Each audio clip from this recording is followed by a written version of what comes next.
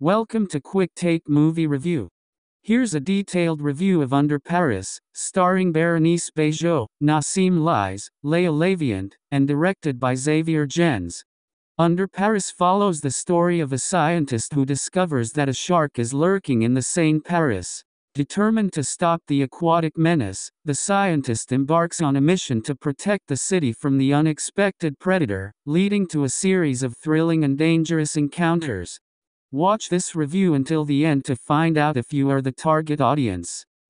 Under Paris isn't a groundbreaking entry in the creature feature genre, but it offers a unique twist by setting the action in the picturesque city of Paris. While it borrows heavily from classics like Piranha, Jaws, and Godzilla '98, the change of location adds a fresh element of intrigue and excitement.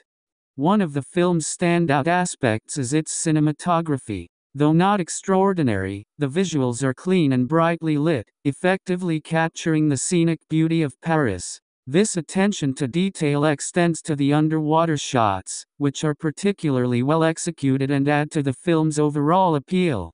The visual effects are a mixed bag. When the shark is shown underwater, the rendering is impressive and believable. However, the effects falter when the shark is depicted outside of water, appearing tacky and less convincing. This inconsistency can be distracting but doesn't entirely detract from the film's entertainment value.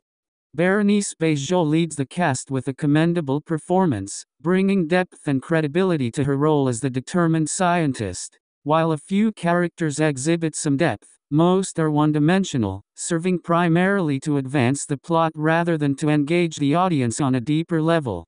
The screenplay maintains a steady pace, although it tends to be predictable. Director Xavier clearly draws inspiration from various iconic movies, yet he manages to keep Under Paris watchable. The concept of a shark roaming the catacombs of Paris is intriguing and well visualized, adding a layer of novelty to the film. Without giving away any spoilers, the ending delivers a surprising twist that is sure to catch viewers off guard.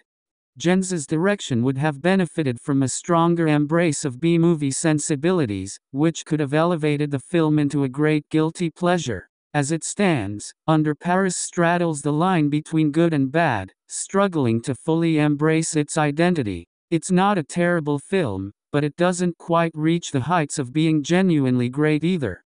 In conclusion, Under Paris is a middle-of-the-road creature feature that can be enjoyable if watched with measured expectations. It's worth a watch for its unique setting and the occasional thrill, but don't expect a masterpiece. If you're a fan of the genre and curious about a shark terrorizing the City of Lights, this movie might just be the one-time watch you're looking for.